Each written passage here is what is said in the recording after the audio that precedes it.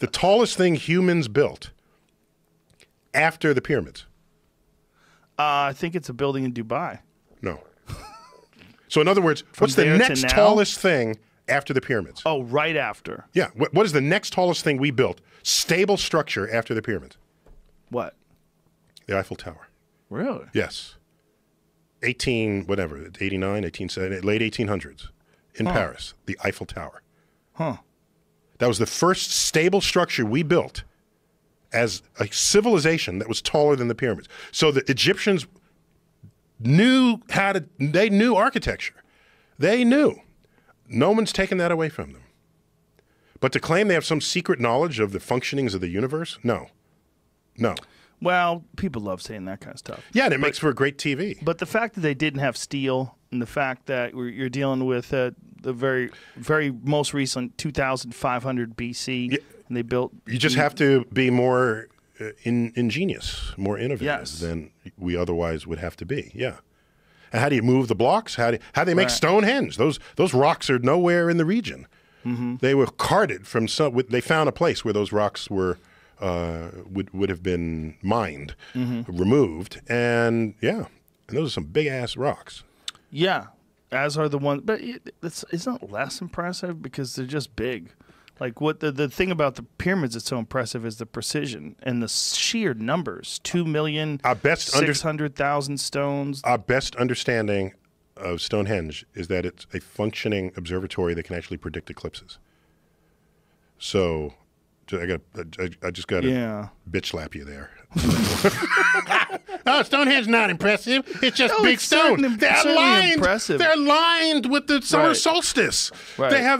There are holes that are not stones, but they're 56 holes, which is 3 times the Saros, which is the cycle of eclipses, of the matching of the orbits of the sun and the moon in the sky, the paths of the sun and the moon in the sky. And when they match up, you get an eclipse. It's an eclipse observatory. A guy named... That's absolutely what it is?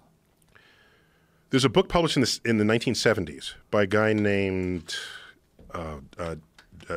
David Dawkins. It's not Richard Dawkins, but it's another one of these. Hawkins. Richard Hawkins. Richard Hawkins?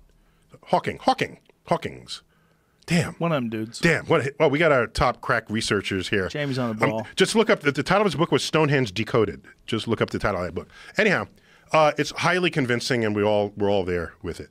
So it's essentially just a study of the position of the stones in relationship to Gerald Hawkins. Thank you. There we go. Yeah, Stonehenge Decoded.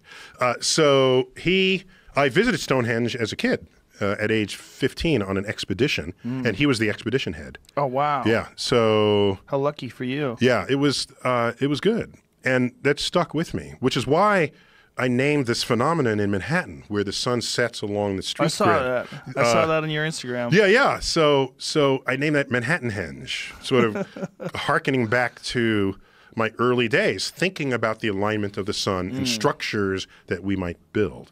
So twice a year, for those viewers or listeners who don't know, twice a year, the Manhattan street grid, which is not perfectly aligned north-south, the Manhattan street grid the sun will set exactly on the grid. What a great picture. And what's up there now, that image, what's not obvious, is that picture is taken along a street that is itself 3 miles long, and then you're crossing the Hudson River, and then there's New Jersey on the other side. So people try to zoom in on it, but really, what you really should do is zoom out from it, and then you get the vanishing point on it. So all those are zoomed in. Let's go to that one looks more like my photo. Wait, go back to that other one. Yeah, see, so that's on 34th Street, the one you see now, and then you get this sparkling effect. That happens twice a year. That sort of crazy wild light effect. Yes, that looks photoshopped almost. Yeah. There's an image on his Instagram that is linked on my Instagram, the most recent photo. Oh, okay. There he goes. Oh, there's you with the selfie. That's the selfie. Look right, at okay. You. So come on down. Powerful afro. Damn, oh, yeah. That's strong. That was my first selfie. How old were you? I was 14. Let me see. It was probably 1974. Wow. So I would have been 15. I think I've been 14 or 15. So your path of curiosity was set it goes back. It goes back. Very early.